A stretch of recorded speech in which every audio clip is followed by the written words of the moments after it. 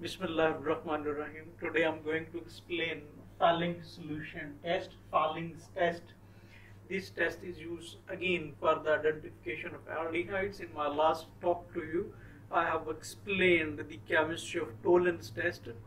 That test helps you to identify the presence of aldehydes as unknown compounds given to you. During that specific confirmatory test, we discussed that the Tollens reagent actually, which is an ammoniated silver nitrate solution, that undergo a reduction where Ag plus is supposed to become Ag0, it goes to reduction, in Tollens test. Let me write to brief for your kind information. Okay, what happens during the test? An aldehyde is oxidized to carboxylic acids. This oxidation is co-parallel with the reduction of the silver. This reduced silver gets deposited. It gets deposited along the walls of the test tube, something like that. So that's silver metal that gets deposited along the walls of the test tube.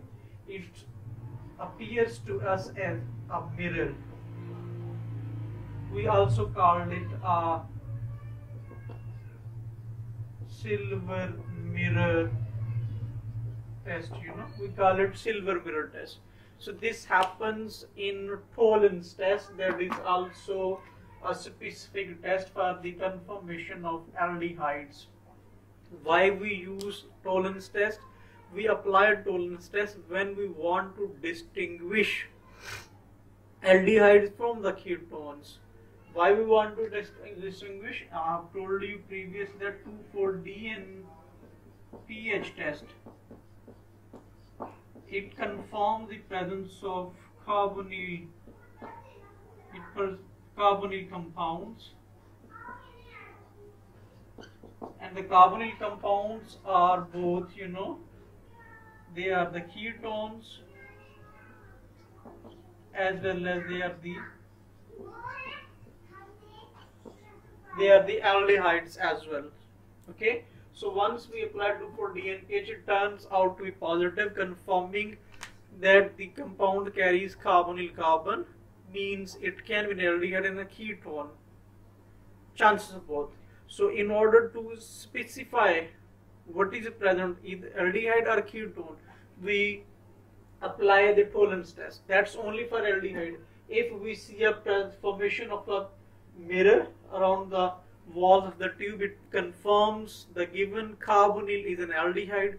If we don't observe a silver mirror around the walls of the test tube, then it means the aldehydes are not there, the ketones are there. So this is how the Tollens test helps us to identify the presence of aldehydes. And in the Tollens test, what is actually the chemistry? The silver ions, which are Ag positive ones, they are reduced to Ag zeros, and those silver metals gets deposited. And during this reduction, there is a parallel oxidation. Aldehydes undergo an oxidation and produce carboxylic acid also inside the test tube, but we don't observe them. What is apparent change? The formation of Ag metals. Parallel to this reaction, automatically confirm the presence of aldehyde.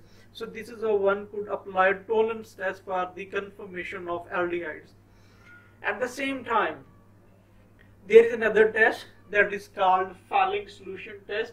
If you don't have access to the Tollens reagent, you can't apply Tollens test on aldehyde, then you can go for Fehling solution test, Fehling test, That's also an alternative test, also for the confirmation of aldehyde. It confirms only aldehydes, like Tollens. Okay. Or sometimes you want to be a bit more cautious.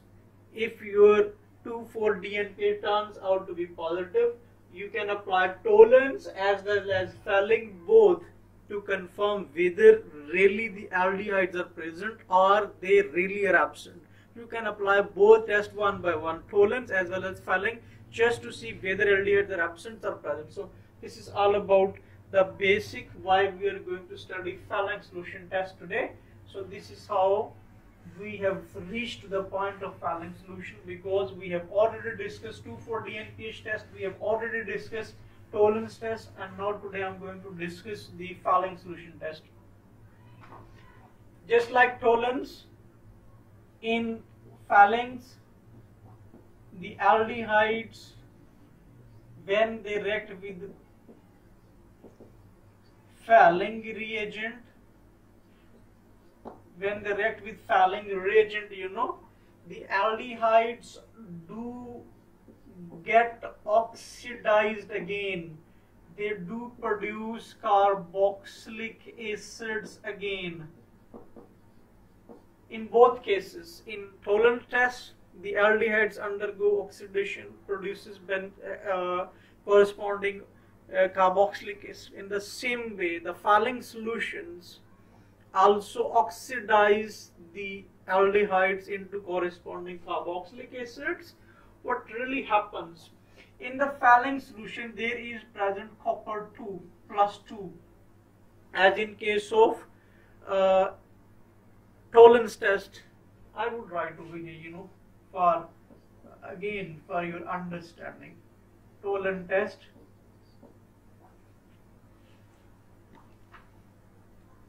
in tolerance test, what is happening? Aldehydes undergo oxidation and they also produce carboxylic acids. Okay, what happens on to parallel this one? In this, the tolerance reagent that carries Ag positive, it undergoes reduction. It forms Ag0. This is the chemistry of the tolerance test. In case of Fehling's, what is happening when you react your given aldehydes with Fehling's reagent which carries copper 2 ions?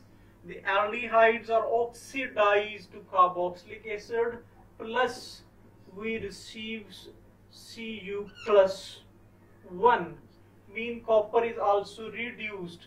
It undergoes oxidation. Aldehydes and ketones they are oxidized. The copper is reduced, you know. Again, however, the metal has got changed. In case of tolerance, the Ag silver is involved. Plus 1 is reduced to Ag0. Over here, Cu plus 2 is reduced to Cu plus 1. So this reduction of the metal, that confirms the presence of aldehydes. What happens actually? This copper 2 in Fehling's reagent that undergoes reduction to Cu plus 1. What actually happens? Fehling's reagent, this copper plus 2 is of blue color. It's a blue color. When it is reduced to Cu plus 1, it becomes a reddish brown, you know. It becomes a reddish brown color. So change in color. The copper Cu plus 2 in the Fehling solution is reduced to Cu plus 1. This is supposed to be blue in color. Once it is reduced, it becomes reddish brown. So change in color. When the color of the test tube becomes reddish brown, it means there is an aldehyde is present which has undergone oxidation, and the copper Cu+2 has undergone reduction to Cu+1.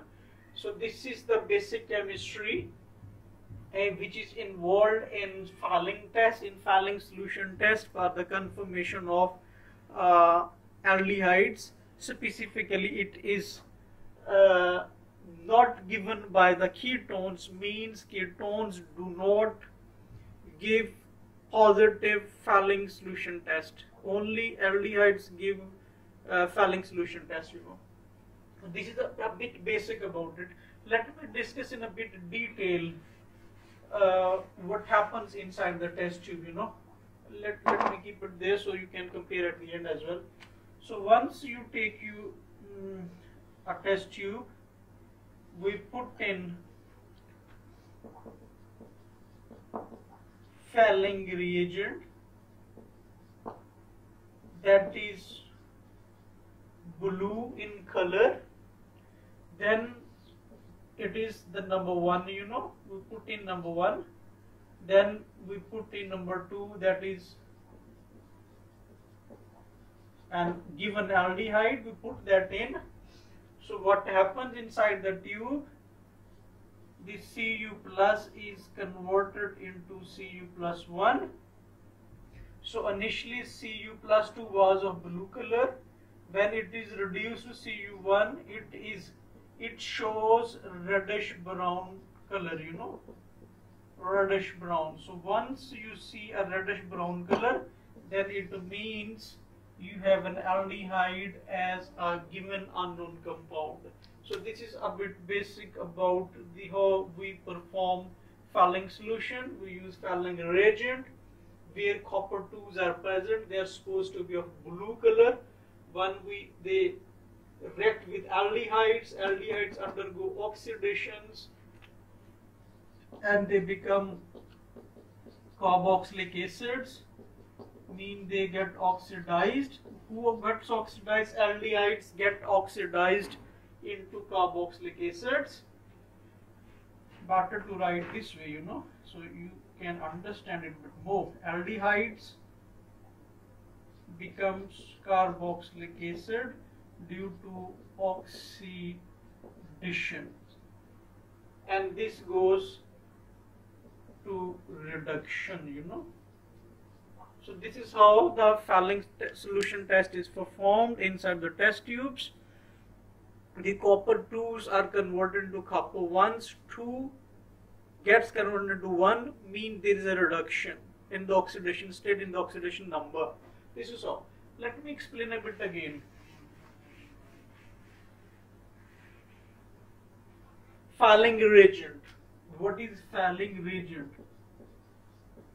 Fehling reagent. Let me explain the chemistry of Fehling reagent, you know.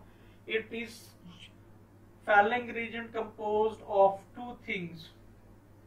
One is copper sulfate, pentahydrated, dissolved in water. This is called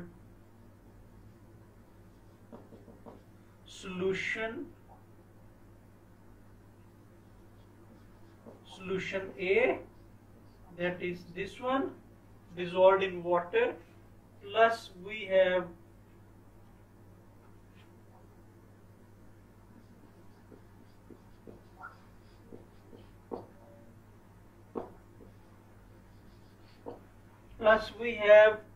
Rochelet's salt. We have Rochelet's salt. Fehling solution consists of 2 things, 2 solutions. Solution A should be copper sulfate and the solution B should be Rochelet's salt. Solution of Rochelet's salt. What is Rochelet's salt? That let me explain that again to you guys.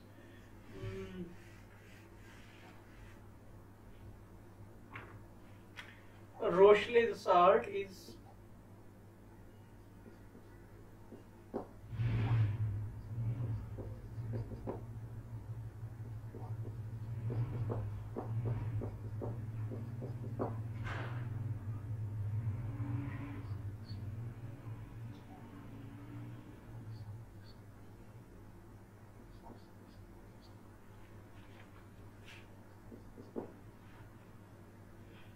This is Rochelet's salt.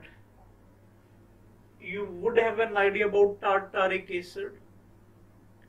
From the tartaric acid, they have generated salt using two metals, sodium and potassium. It is called sodium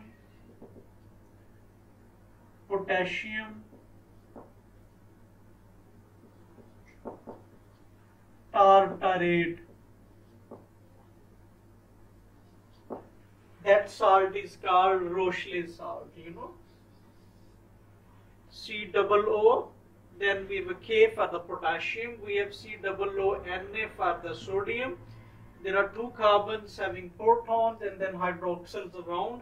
This is the Rochelet salt. In fact, it carries sodium, potassium, tartarate from the tartaric acid. We dissolve this body in the water. We dissolve this body in the water. This is called solution B, and then we dissolve copper sulfate in the water, and this body is called solution A. Solution A, solution B, we mix them together. That mixture of the two solutions A and B, that will be called as the Fehling reagent. You got the idea? Fehling reagent is a mixture of two solutions, solution A and a solution B. What is solution A? Solution A means solution of copper sulfate pentahydrate dissolved in water. Secondly, solution B is sodium potassium tartarate dissolved in water. Sodium potassium tartarate is also called Rochelet salt, and the formula looks like this one. It has been derived, it has been prepared from tartaric acid. That is why it is also called sodium potassium tartarate, you know. So this is a bit basic about the Fehling reagent. Out of these, when we mix these two salts together, this copper, which is copper plus 2 actually, a part of the copper sulfate, this is the active entity in this whole solution. As I've just discussed a few minutes ago, that copper 2, this is the body which gives blue color to this whole solution. The Fehling solution becomes blue in color due to the presence of copper 2, you know. So during the reaction of the Fehling reagent with the aldehydes and ketones, the copper 2 is converted into copper 1, and then the color changes from blue to reddish brown. The change in color from blue to reddish brown confirms the presence of aldehydes. You know, let me give you a glimpse again. Let's say aldehydes, we use Fehling reagents in which copper plus 2 is the active entity. It goes, the aldehyde undergoes oxidation and becomes sort of a carboxylic acids. The coppers, that undergoes reduction during the reaction and it becomes Cu plus 1. This is supposed to be blue in the beginning, and after the reaction it becomes reddish brown, and that appearance of reddish brown color suggests that there was an aldehyde which would have been oxidized into carboxylic acid, whereas Cu plus 2s would have been reduced to Cu1s, you know. So this is the basic idea, this is the basic reaction which is involved, which happens inside the test tube, and this reaction confirms the presence of aldehydes. Let me give you one thing more. The Fehling reagent, the one I've just explained, mixture of solution A, mixture of solution B, is a weaker, again, oxidizing agent. It's a weaker oxidizing agent. Can't confirm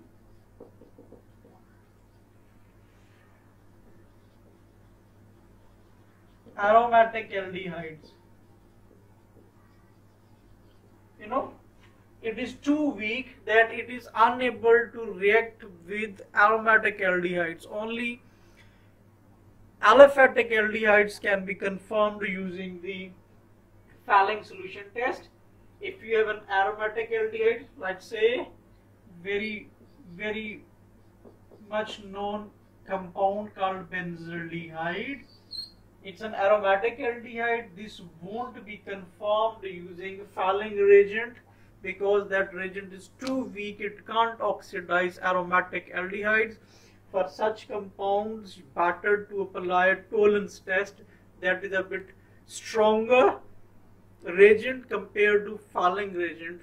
So Fehling reagents do confirm the presence of aldehydes, but they are not that good for the confirmation of aromatic aldehydes. Aromatic aldehydes could be confirmed only with the tolerance test. So this is all about the chemistry of the Fehling solution test. I hope you have got the idea that how this test can help you to identify the presence of aldehydes. It can help you to distinguish between an aldehyde and a ketone, because Fehling solution test only confirms the presence of aldehydes, not the ketones, because the copper can react with aldehydes only. Similarly, in case of tolerant test, the Ag was being reduced when it was up against the aldehydes. When it was to be used against the ketones, there was no reaction at all. So this is how the Fehling solution, the Fehling test is applicable for the confirmation of aldehydes, not the ketone. These two tests can help you to distinguish aldehydes and ketone. Once your 2,4-DNPH test becomes positive, means the carbonyl compounds are present, then you can move further to specify the presence of aldehydes or ketones. So hope you have got the idea about the 2,4-DNPH test, the chemistry involved in the 2,4-DNPH test. Then I have given you a separate lecture on tolerance test. I have explained the chemistry, how the oxidation reduction happens inside the test tubes, how the carboxylic acids are produced there. So next, I have also explained the Fehling solution test. I have given you an idea how this test helps to identify the presence of aldehydes due to the change in color from blue to the reddish brown. Hope these lectures have made you people able to identify the presence of carbonyl compounds, and then you can identify further the aldehydes from the ketones. So if you do have any idea, any problems, if you have any questions, just put those questions in comment area on YouTube, on my channel, and you may approach me on my WhatsApp. You can email your queries. I will be happy to respond at the earliest convenience, inshallah. So thank you very much for your presence and your attention, please. Assalamu alaikum.